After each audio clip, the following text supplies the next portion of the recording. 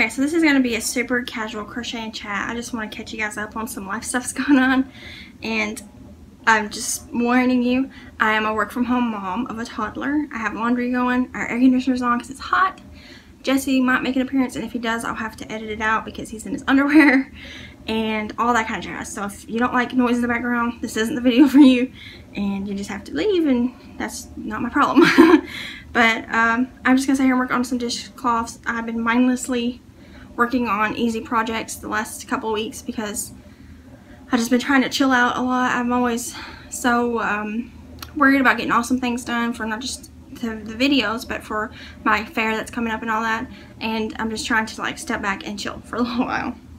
So I actually mentioned that in my last No Kitchen Name episode, which I think was 83. My hair looks crazy too because I took a shower this morning and I let it natural dry, so it's frizzy. But anyways, in my last No Kitchen Name episode, I told you guys I was kind of taking a step back from everything because I need to chill, you know, and work on some stuff. And in the process of doing that, I was anticipating Devin being off from work the entire week of 4th of July. He was off the whole week. So that was cool, and we were excited about that. And then, so that Sunday, which was the Sunday before 4th of July, whenever that was. I don't remember what day it was. I think it was the last day of June. My mom had Jesse. She came and got him that evening. Because their church didn't have evening church that day. They had some kind of dinner and they didn't have evening church. So she went ahead and came and got him that night, that evening. And the next morning I woke up like normal and was doing stuff around the house. And then I always wake Devin up at 10 because he works second shift. But he was off. That was his first day off. But I still let him sleep, you know, because he worked, I think he worked the night before. But anyways, I just went and literally woke Devin up at 10 and he was getting up and all that. And then my mom called. And she said, you know, don't freak out, but Jesse wrecked his little four-wheeler and hurt himself, and I want you to come to see what you think about it. Because she didn't know if he hurt himself bad or if it was just, you know, he was just a little hurt and being a kid about it, you know. But, so I said, yeah, of course. So me and Devin got ready and drove up to my mom's, which is only like 7 minutes away. She lives really close to us. And when we went to her house, he was laying on the couch. And as soon as I saw him, I knew that something was wrong with him because of the way he was acting. And then she told me that it was his right arm. So I looked at it, and as soon as I looked at his arm and touched it, I knew for sure something was wrong with it. Because it had a big bubbled up spot in it. And I didn't know that if it was broken or not, or if it was maybe swollen, or if he ripped a muscle or something. I didn't know what was going on. I'm not a doctor. But I was like, yeah, we're definitely going to take him to the ER, so let's get him ready. So we got him ready, and we drove him down to our ER here where we live. And we were there, it was like about 10:30, because I woke Devin up at 10, and then we immediately had to leave to go get Jesse. So it was probably like 10:40ish when we got to the ER. And, you know, they did everything, x-rays and all kinds of stuff, and they came back and said that his arm was broken. On the, his right arm, you know, you have the two bones, you have the inside one and the outside one. The inside one was the one that's broke, and it's broke, like, right here on him. It was a clean break, nothing horrible, you know, it didn't, like, poke out the skin or shatter or anything like that. It was just, like, broke right in half. And just a little out of place. But the little out of place, because his arm's so small, is what made that bulge out. I'm thinking if it had fallen any harder or something, it might have actually poked out of the skin, which would have been terrifying. But our hospital, we live in a really rural area, and it's really, you know, we're in the south, so it's really small and country-ish, I guess. They are not equipped to deal with pediatric broken bones. And none of the hospitals in those surrounding counties are either. So they had to send us to Nashville. And we elected to drive because, one, I didn't want to put him on ambulance because that would be scary. And two, ambulance rides are really expensive. So I didn't want to pay like $3,000 just to drive him to Nashville. So me, Devin, my mom, and the girl that I babysit, because I had her that day, and Jesse, we went to Nashville. And we left our hometown at, I think it was 2:16, and we didn't get to Nashville to about 2 hours later. It's usually an hour and a half drive, but traffic and stuff we hit some construction zones and all that. It took us a little while to get there. So when we got there, we went to Vanderbilt Children's Hospital. The emergency department is where they sent us.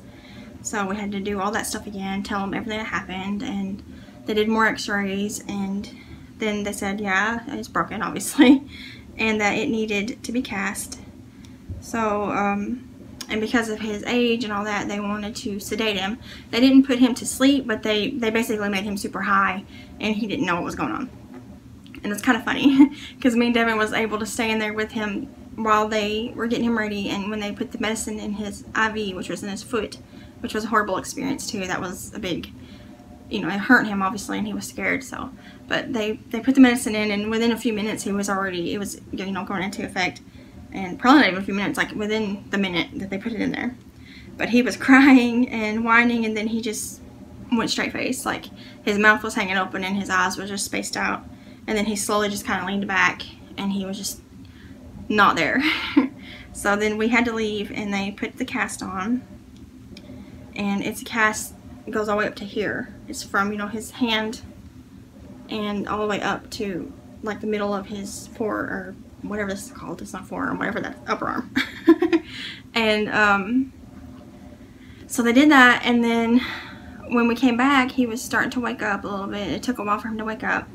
And they wanted to wait for him to wake up all the way before they did more x-rays to, you know, check the set and all that.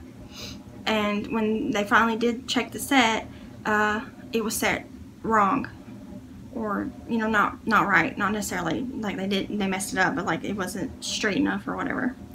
So they told us that they were gonna have to take that cast off and reset his arm again, and then put another cast on, which was stressful because it was, by that time it was already like 6 in the afternoon, and we had been at the ER, 2 ERs pretty much all day. And Jesse wasn't allowed to eat anything from the time we left our town to go to Nashville, in case they had to put him to sleep or do surgery. They didn't want him to eat or drink anything. So we weren't eating or drinking anything either, because, you know, you can't do that in front of your kid. And so we were all stressed out. We were all hungry. We were all thirsty. Jesse kept asking for something to drink. And it was just stressful. It was really stressful. So we finally, after they reset it again, it took them about 40 more minutes to take the cast off, reset it, and put the new cast back on. They didn't put him back under or high or whatever. They, I'm not sure what they did the second time because we weren't in there. When we left the room, he was still, you know, slightly awake from the first time they put him under. It's not really, he wasn't under, whatever. But, so we had to go back out to the waiting room and waited about 40 more minutes, and I got annoyed of waiting, so I went and asked them, and then we finally got to go back there. And he was doing fine after that. They did more x-rays, and it was like perfectly straight that time. They showed us. I have the x-rays, and I'll go grab them in a minute and show you if I can find them. I think they're right over there. But after that, they told us that everything was fine, and that they wanted to get him up and walk him around, you know, to help wake him up from being asleep-ish. And they weren't going to send him home until he could eat something without throwing up. So they gave him a popsicle, and he ended up eating 2 popsicles. And he threw them up. So we had to wait even longer. We didn't get to leave Nashville until 10 something. It was like 10 something that evening, that night. And by the time we got home, we had to take my mom home. Jesse ended up wanting to stay with my mom, because he, like, you know, he cried and stuff, wanted to stay with her, so we let him. He had pain medicine and all that, Tylenol, or, you know, kids Tylenol. And so he stayed with my mom, and by the time me and Devin and the girl that I babysit got home, she ended up, you know, obviously staying the night with us because I had her all day. It was 12:30, and then I didn't go to bed until 1 something because, you know, I had to get cleaned up and eat and all that kind of stuff, and then went to bed. And yeah, so the next morning we went and got Jesse and brought him home, and he was in pain for a few days after it, but then after that he was pretty much fine, back to normal, running around playing and everything. Every now and then he complains about it hurting, but nothing too bad, and nothing to the, you know, to the extent of needing anything harder than Tylenol. And this past Monday was a week after it happened, the 8th I think it was. And we had to go back to Nashville that day to go to the bone doctor because, again, there are no pediatric ones anywhere near us. So we had to go all the way to Nashville again for a doctor appointment that morning. And Jesse, hold on for me. Hold on a minute. He's in his room. But they did more x-rays and it was looking good. But it's still really fragile right now. So he has to stay, you know, off of furniture and can't go to playgrounds or anything like that.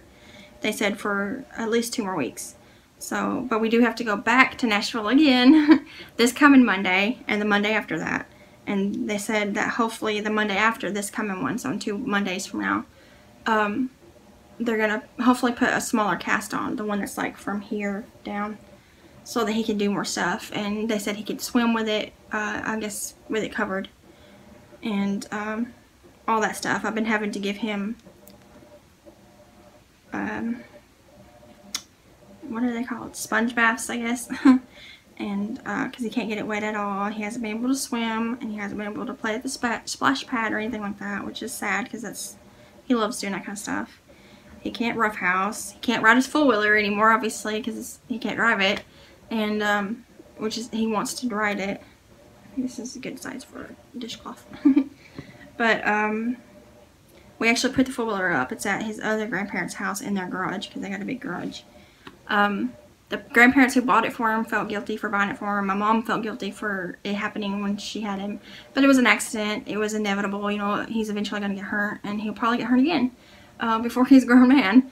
But, and the four-wheeler that he was on wasn't a real four-wheeler. Don't like freak out and think it was like a real four-wheeler. It's one of those kid ones that is made for little kids. It's kind of like those little cars and trucks that little boys and girls drive in, but it's just shaped like a four-wheeler instead of a car. But it's one of those battery operated things that you have to charge with a cord. He got it for his birthday. I can't remember if I put clips in from back then, but he loved it, and it was just an accident. Accidents happen, you know. So there's no hard feelings towards any grandparent. I know it was nobody's fault, and it's, like I said, it's inevitable. He's gonna get hurt. We can't protect him from everything. And he's fine. He's in high spirits about it. He hasn't been bummed out much at all. He has a hard time using his hand because he can't, you know, grip stuff because the cast is pretty fat right there, you know, and his little fingers are so small that he can't really use his other hand, which is bad because he's right-handed, and it's his right hand. So he might be left-handed by the time this is over. And he's doing good. He still plays and everything. He's fine. So it's not too bad. It was stressful when it happened, obviously, because it was a long day, and none of us got to eat, none of us got to drink anything, and we were worried about him. I was worried that he was going to have surgery or something like that, and that was scary. The doctor did tell us that had he been older, he would have had to have pins put in his arm, but because of his age and the fact that his bones are still growing, what was it? I think he said bone plates or growth plates or something like that. That, you know, he's super resilient because it's a good age for something like that to happen because their bones will grow back a lot quicker and easier than had an older kid or a teenager or an adult had broke it. It would have required more assistance to grow back. So I guess that's the silver lining of the cloud. Jesse's coming. Hi, everybody. Say it again. Hi, everybody. Here, hold your arm up so they can see your arm. Oh. It's kind of like a robot arm, huh? Alright, what do you want to eat? Okay, he's in there. He wanted a snack. I'm making dishcloths. I've made a lot of dishcloths and face scrubbies the last week or so. This is some yarn that was gifted to me by Becky from Funny Farm Crochet. I love the colors. It's probably blown out because of the window. But I've been wanting to crochet because I love crocheting, but I've been wanting to not have to focus on patterns. So I've just been making random things like this. And I do plan on making a No Catch Your Name episode. Hopefully in the next few days it'll be up. Just gotta find time to record when there's not kids here, because I can't show Jesse when he's in his underwear, and he's potty training, so he's always in his underwear. And the girl that I babysit, I can't show her because she's not my kid. So it's hard to get moments to film. Here's this. This cake was much bigger. I've made, I think, 3 dishcloths with this, so it's slowly using it up. But I do have a lot of finished objects to show you guys when the new No Catch Your Name episode comes out, and some new webs. One's in this bag right here, actually. It's an octopus. trying to slowly make up some amigurumis for the craft fair that I'm doing in October. And like I said before, I'm just trying to kind of pull back a little bit from making myself stressed out. So I have been working on a lot more patterns that I want to work on and not ones that I need to work on for our county fair or the craft fair. Making sure he's not coming because he's in his underwear. But so I've just been kind of, you know, I'm just doing my own thing. I don't know. I'm just taking a moment to relax. But I am, I think I've got some rags in here. Yeah, I got 2 dishcloths there that I made with 2 different yarns and some face scrubbies. I made myself some face scrubbies, and I made the girl I babysit some face scrubbies, and I made my sister some, and I'll probably end up making my mom some before I'm done, because they're fun and super easy. I can do anything and make those. They're living in my cute little bag that I won from being a 100 subscriber to the Crochet Closet. But yeah, so I just wanted to hop on and let you guys know what was going on and why I haven't been super duper active. I am pretty active on the Facebook group because it's a lot easier for me to hop on Facebook and do stuff. I have a Christmas in July cowl going on. Mal is the make-along. It's for everything. And it's going on really awesome. I've already got over 80 entries. So there's going to be a lot of entries to go through and divvy up and all that later. I will be making bags for the winners of that. And I actually will be making some bags for my shop in a couple, probably one more week. Because I took a break for 2 weeks already. So one more week and then I'll probably get started on some bags. I already got a bunch of crab bags cut. I was working on some of those yesterday. And my plan is to finish all the crab bags and then make a bunch of bag sets and then reopen the shop with a bunch of stuff in it. And that way maybe it'll last a little bit longer. But yeah, so I've got 36. I've got 45 crab bags cut. And they're different sizes. One's hook size and notion pouch size, and some are wider. They're like wider for bigger things. And yeah, and I found a new pattern for a bag that I want to try to make soon, and a new notion pouch bag that I want to try to make soon, but it's nothing that I'm rushing. It's just, you know, days when I have nothing to do, I'll do that. And what else? Oh, also, I'm working on designing my own pattern. It's going to be an amigurumi.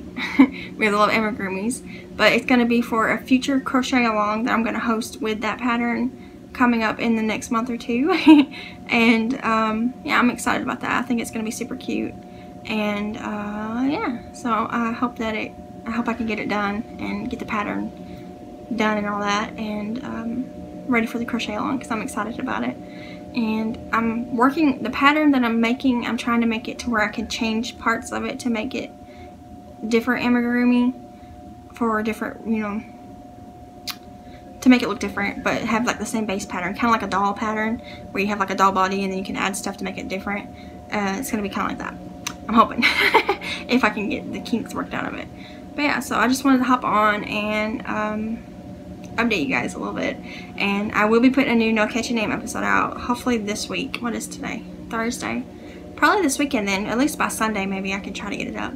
Devin has to work Saturday, so it might be on Sunday that I can get it up because I just need like an hour window to record without Jesse popping in randomly because I have to edit that out a lot now that he's potty training and he's naked almost all the time. But so yeah, I will clothe him if I have to, and he just has to wear clothes. Speaking of potty training though, it's going awesome. He, even through all the hospital and doctor visits so far and the whole week of him being down with his arm hurting the first week, you know, he hasn't had any accidents at all. All the way to National and back he didn't, and everything. And he has been completely accident free.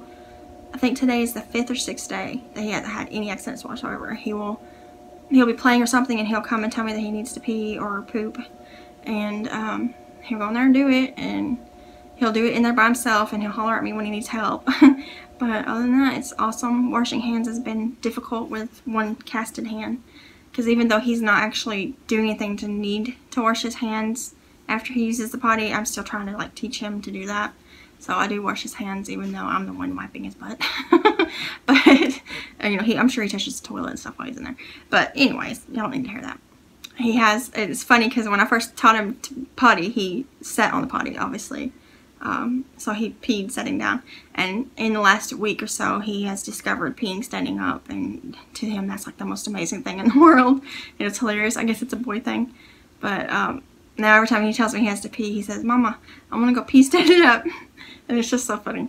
But he's doing excellent on it, and it's another one of those parenting things. And if you're a first-time parent or never had any kids, try not to freak out over stuff, because every milestone he's hit, I've freaked out over stuff. Like when I had to introduce foods to him, I was like, oh God, he's going to choke to death. He's not going to like anything. And then when I had to get him off of the bottle, it was scary, because I was like, he's going to be hungry. He's not going to want to drink out of a cup or nothing like that. And I freaked out over every little thing. And I did the same thing with potty training. I was like, it's going to be so hard. He's going to be peeing and pooping everywhere, and it's going to be stressful. And then it's been easy. Maybe I got lucky with a pretty easy kid, but I think mostly I freaked myself out in my head over stuff, and then when I actually realized that it wasn't so bad is when I start calming down. So if you're a new parent or about to be a parent or whatever, try not to freak out over every little thing and just let things happen as they happen. But yeah, anyways, I'm gonna hop off here because I've got laundry going and dishes going, and I got more stuff to do. I got some behind the scene, no catchy, not top name stuff to do. Can't even talk. Got some crocheting to catch up on. I gotta figure out what to make for dinner. Actually, I don't, because I think I have leftover pot roast in the refrigerator. I don't know. I gotta figure out all kinds of stuff. It's the life of a stay-at-home / work-at-home mom. It's always something to do. So I will see you guys in the next video. Bye, guys. Hey, guys. Welcome back to Don't Catchy Name. You know, spoiler alert, and it's not really spoiler alert. I've been super busy lately. I made the video a while ago talking about how I was stressed and taking a break, and then the week after that, Jesse ended up breaking his arm. So I'm even more stressed and just trying to take things a lot easier. So yeah, but I want to do some casual videos, and I'm planning on doing a crochet and chat maybe later, and like a really casual No Catchy Name, like on my couch and with Jesse interrupting and everything. But I wanted to share with you guys real quick. I just went out. What is today? Thursday the 11th, I think. I think today's Thursday. I don't even know. I've been so out of whack because of everything going on. But I just went out to my garden on our back porch, and I have this crocheted bag that I made. If I can find the pattern, I will put it in the description below. I love this. I've made a few of these little bags, and you can always make them longer just by repeating the pattern. But I use this to go out and get my vegetables. We're only growing peppers, little tomatoes, what are they called? Little sweetie tomatoes, and cucumbers, because this was our first year of doing it, and we wanted to just like see if we could do it. And then next year we've already got ideas of planting a whole bunch of other stuff. So it's been raining, so our cucumbers are big. They're getting swelled. My favorite kind of cucumbers to eat are pickling cucumbers. So I went out and I got 5 this morning. I will show you. Down here. This one's huge, and this one's fat. But yeah, I'm planning on making, I want to make pickles, but Devin just left for work, and I don't have peppercorns or dill. So I'll probably just leave these on the counter, and I got one from yesterday. And tomorrow I might run to the store and get some dill and peppercorns and try to make some refrigerator pickles. I don't know how to can. I'd like to learn how to do that in the future when we have a bigger house, because we're in an apartment right now and our kitchen is tiny. So I don't have room to store anything that I already have, so nonetheless canning stuff. So I'm going to run tomorrow and get the stuff to make refrigerator pickles. I have everything but those 2 things. And probably run to my mom's to get some jars, because I know she's got some canning jars up there. And then I'm going to try to make some refrigerator pickles, and hopefully they're good. But I just wanted to share that with y'all, and that I was using an actual homemade crocheted bag to bring in my harvest. I guess it should be made with cotton, but this is just acrylic. This is Red Heart. I think it's called Monet. Variegated, or something like that. Or Water Lily. Something like that. I can't remember. But I've had that forever. I used to have the same bag hanging in my living room, and we kept remotes and Xbox controllers, things like that in it to keep them out of Jesse's reach. But then I took it off the wall the other day and started using it to bring in my cucumbers and stuff like that. So yeah, I just wanted to share that with you guys real fast.